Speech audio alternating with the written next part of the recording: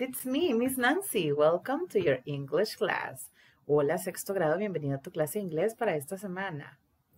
Hoy estoy un poquito triste porque mi cámara ha generado problemas para la grabación de este video, por lo que no apareceré en pantalla este día, pero claro que podrás escuchar mi voz y vamos a desarrollar la clase con normalidad, ¿ok? So, let's start. Vamos a hacer un pequeño review de lo que vimos la semana pasada y esta semana vamos a ver un par de páginas nuevas en nuestro libro, así que tengamos listo nuestro cuaderno y nuestro libro antes de empezar. También vamos a prepararnos para el examen de la siguiente semana, pero eso I will explain it later. Lo voy a explicar después. So, we were talking about there is and there are. Remember, we use there is for singulars and there are for plurals, okay? There is when it's just one and there are when are two or more, okay? And we also study the questions, is there, are there, and the answers. We talk about yes, there is, no, there is not, yes, there are, no, there are not. Esto es lo que vimos la semana pasada, okay? So, we were talking about the park. Oh, I'm sorry. And some of the sentences, do you remember it? There is one park, porque solo hay uno, it's singular. There are 10 cars, it's plural. There is one swimming pool, it's singular. There is a music store on Davis Street. Okay, we were talking about the adjectives. Acuérdate que hablamos del on, under. Lo vimos con una manzanita, right? There are 4 parking lots. There is a travel agent. There are 2 banks. And there is a newsstand next to the music store. Okay, aquí tenemos otra vez los adjectives. So, I'm sorry, this is the there is not and there are not. Acuérdate que los acortábamos diciendo there isn't, there aren't. So now we are going to work in our book in page number 8. Vámonos a nuestro libro y vamos a trabajar ya directamente en la página número 8. So, in the page 8, we have to form the name of the places and match it with the pictures. Tenemos que unir el nombre correcto de cada uno de los elementos de la ciudad, que lo vimos en el vocabulary, y unirlo con una línea hacia cada una de estas imágenes. So, for example, I'm going to say, aquí le falta, a ver, a police, le falta algo. ¿Cuál es la palabra? What is the word missing here? Police station, right? ¿Y dónde está la imagen de police station? Can you tell me? Where is the police station? Yes, it's here. So we are going to do that, 2 lines, police station, and then line with the picture, okay? So I'm going to put the working song, and then we are going to see the correct answers. Oh, I'm sorry, it's not that, it's this.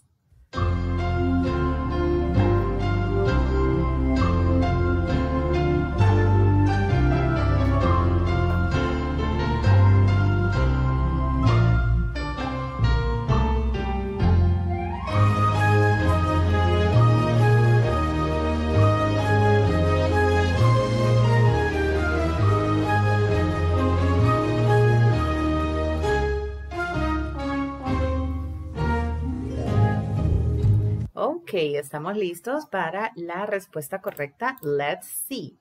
So we have, oh, I'm sorry. Let me show you. Okay, let me show you. We have police station, just right here.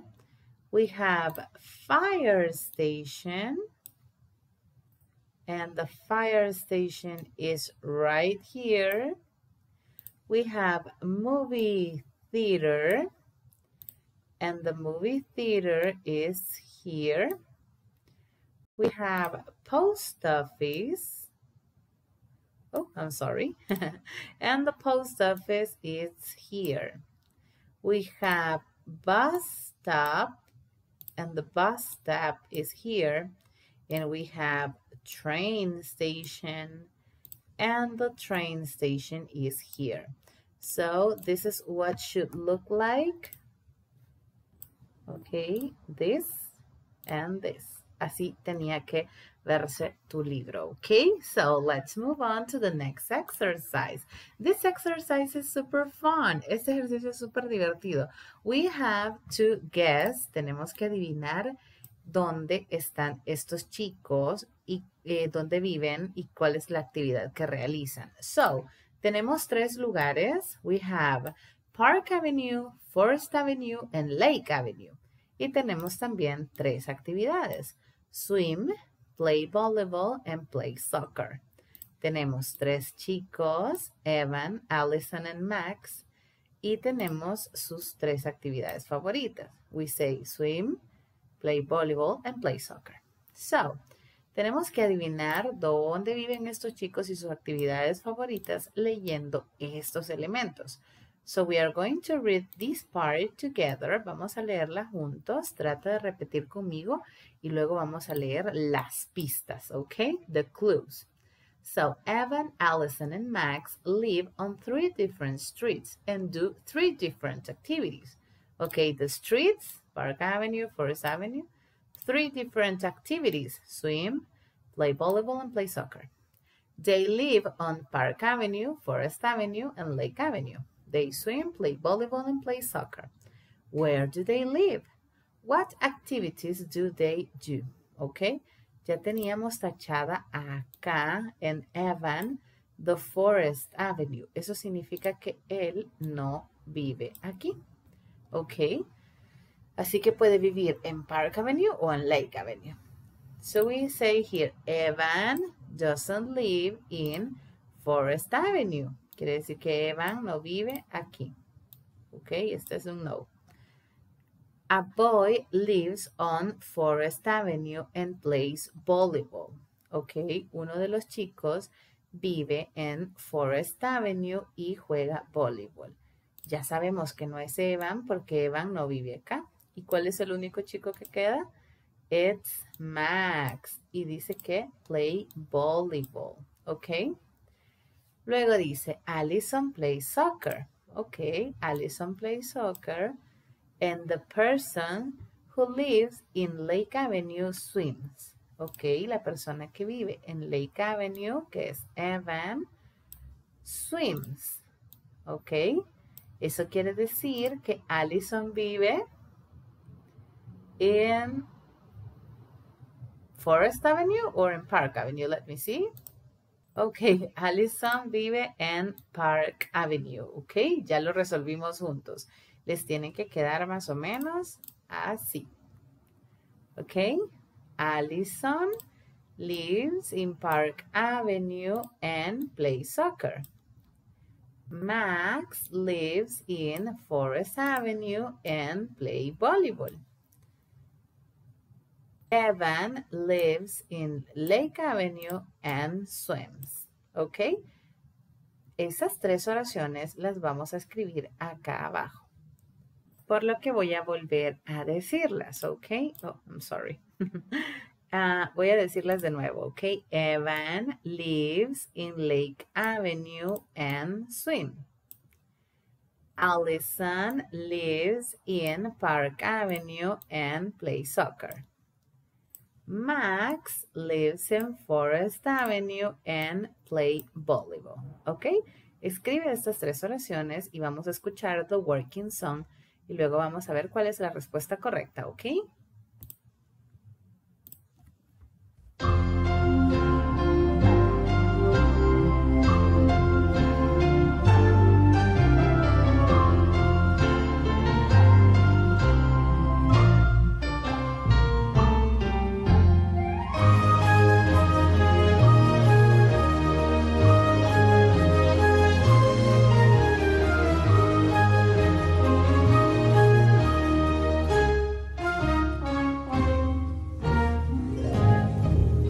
Ok, las escribimos bien. Let's see. Evan lives on Lake Avenue. He swims. Allison lives on Park Avenue. She plays soccer. Max lives on Forest Avenue and plays volleyball. ¿ok? Si no las tienes así, puedes corregirla en este momento poniendo pausa al video. Let's move on to page 9 in our book. Vamos a trabajar ya en la página número 9. And what do we have to do? We have to listen to track number 3, ¿ok? Aquí tuve problemas con la impresión del libro que aparece un poco borroso, pero lo importante es escuchar the track number 3, ¿ok? So we are going to listen. Vamos a escuchar primero toda la canción. And then we are going to number all the pictures. Y luego vamos a ponerle el número correcto a cada una de las imágenes. So let's listen. Track 3.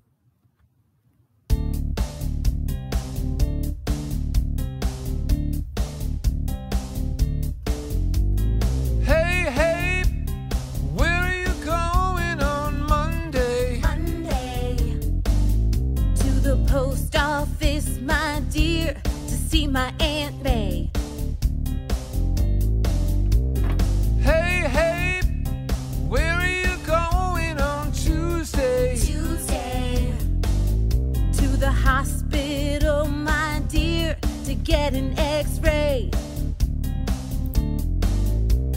Hey, hey, where are you going on Wednesday? Wednesday to the beach, my dear, to swim in the bay. Hey, hey, where are you going on Thursday? Thursday to your house, my dear, to have fun and play. Hey, hey, where are you going on Friday? Friday to the movie theater, my dear, is that okay? Hey, hey, where are you going on Saturday? Saturday to a birthday party, my dear, hip hip hooray. Hey, hey, where are you going on Sunday? Sunday to the soccer game, my dear, yeah, yeah, yeah.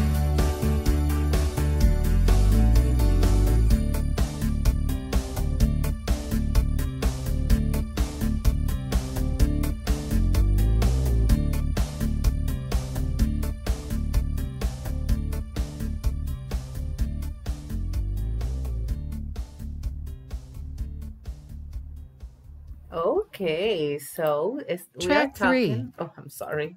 We are talking about the places we already know as the post office, okay, the hospital, the beach. Do you know the beach?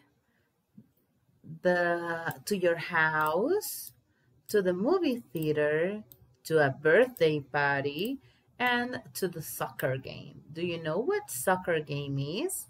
Soccer game means juego de fútbol.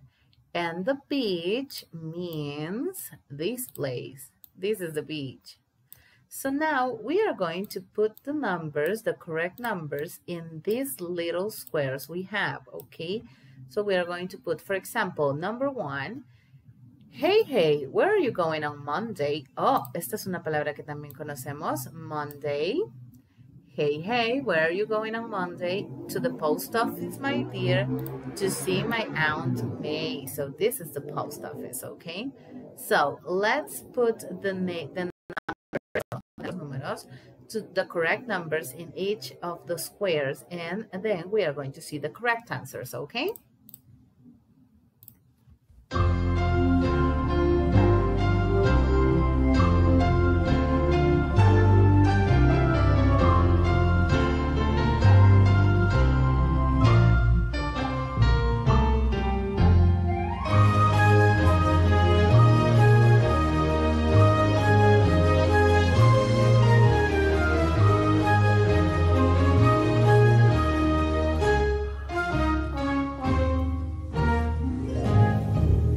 Okay, let's see the correct answers.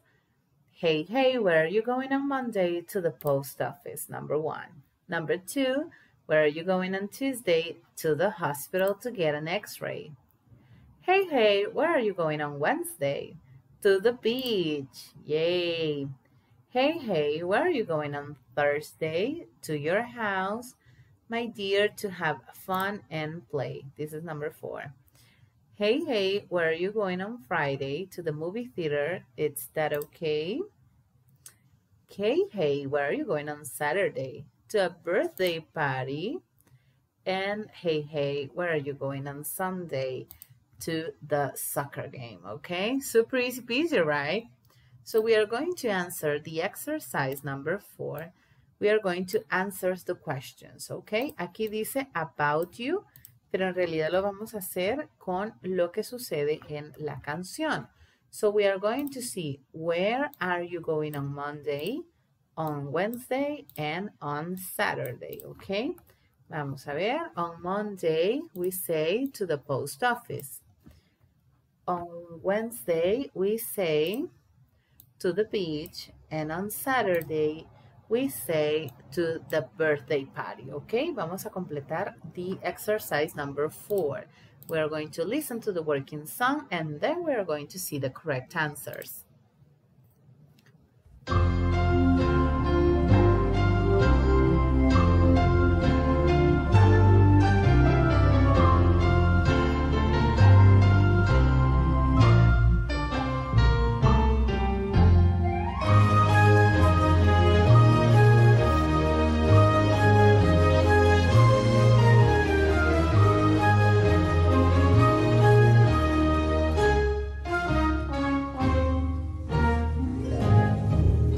Okay, let's see the correct answers. On Monday, we are going to the post office. On Wednesday, we are going to the beach. And on Saturday, we are going to a birthday party, okay? Espero que las hayas tenido correctas y si no, es momento de corregirlas. So, the homework for today, la tarea de este día será enviarme la fotografía de las páginas 8 y 9 que trabajamos juntos en esta clase y además vamos a estudiar para nuestro examen de la próxima semana. Voy a dejar linkado en la plataforma de Google Classroom esta evaluación para que podamos estudiar acerca de lo que va a venir en el examen, ¿ok? Los chicos de Antiguo Ingreso ya conocen esta página Live Worksheets. Aquí colgamos los cuestionarios para la clase de inglés. So, the first thing you have to put is your name. Tenemos que colocar nuestro nombre. Y luego vamos a leer las instrucciones. Read every point and solve all the problems. Remember, you can do this test review as many times you like until you get 10 out of 10. Good luck. Lo divertido de este test es que podemos hacerlo cuantas veces queramos hasta que nos saquemos 10 sobre 10. Una vez tengamos esa nota, 10 sobre 10, vamos a tomar una captura de pantalla y enviarlo a la plataforma de Google Classroom para que Miss Nancy pueda revisar que ustedes hicieron el cuestionario, ¿ok? So, in the first part, we are going to match each picture with the correct name. Vamos a arrastrar el nombre a cada elemento correcto, ¿ok? You're going to drag, pueden hacer esto en el celular o en la computadora, en cualquiera de los dos, así. Y lo pueden colocar debajo de la picture, debajo de cada picture. Aquí, we are going to select the correct name for each picture. Ya vimos esto, lo vimos en clase. Y you are going to select the correct name for each picture, okay? You already know this. Esto está super easy porque ya se lo saben. And then we are going to look at the pictures and select the correct part of the sentences. Tenemos 4 oraciones y hay que completarlas. So, we are going to use there is o there are. No me acuerdo cuál de las dos es. Puede ser there is o puede ser there are. No me acuerdo. Ok. Puede ser there is o there are. Y aquí puede ser, puede ser on. O puede ser under. No me acuerdo. I don't know. Lo pueden ver en las clases que ya hemos visto antes. Y aquí igual puede ser there is o there are. ¿Ok? Una vez hayamos completado todo, vamos a dar clic en terminado. Y ahí vamos a buscar en la parte donde dice comprobar mis respuestas. En algunos casos esto aparece en English y dice aquí check my answers. So you're going to click here. Vamos a darle clic acá a este dibujo para ver la nota que se sacó Miss Nancy. Oh, Miss Nancy se equivocó en todas, ¿ok? Aquí se sacó 0 sobre 10. Vamos a seguir intentando hasta que obtengamos la nota 10 sobre 10. Y cuando eso suceda, le vamos a tomar una captura de pantalla y se lo vamos a enviar a Miss Nancy a través de la plataforma de Google Classroom. ¿Cuándo será esto? No será en esta clase. Será hasta la siguiente, por lo que tienen toda la semana para completar el test, ¿ok? Tienen toda la semana para completar este cuestionario, este test review, ¿ok? So, la próxima semana voy a dar indicaciones de cómo realizar el examen, ¿ok? El examen mensual, pero estas son las preguntas que vendrán en ese examen. So, esto nos servirá para estudiar, ¿ok? So, you have all the week. Tienen toda la semana para completarlo. Y en la siguiente clase lo vamos a revisar, ¿ok? So, 6th grade. The class has finished. We are going to see each other next class. Recuerda que si tienes dudas, puedes preguntarme a través del WhatsApp del colegio 6431 1121. See you next class.